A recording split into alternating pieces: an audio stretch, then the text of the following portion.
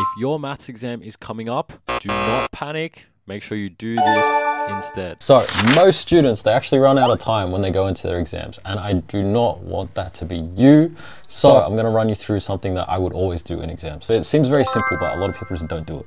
What I would do is when you're in an exam, okay, actually have a look at how many marks there are and how much time you have. So for example, in this sample exam I've got here, this is 100 marks here. So adding the multiple choice and then adding the short answer, it's gonna give us 100 marks, and then it's gonna be 3 hours, which is 180 minutes. When you actually do that, let's divide it. So we'll do minutes divided by marks. So that means we're gonna get around 1.8 minutes per mark, which is like 1.48, 1 minute 48 seconds, which is, I'm just gonna put it as 1.5 minutes just for ease, right? Because it's probably better that you do it faster anyway. Then you can actually have a benchmark on what you should be doing and how fast you should be getting stuff done.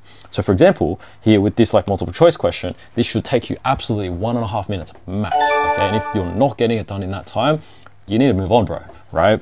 And then here, say for example, you have a 3 marker, okay, for this one, it's gonna be 3 times that 1.5 minutes. Should be around 4.5 minutes, probably a little bit quicker as well to make sure you finish on time too. If you're getting anywhere further than that any longer, you need to move on, otherwise you're not gonna reach the end of the exam and you're gonna lose all of these marks, which you probably could get at the end of the exam as well.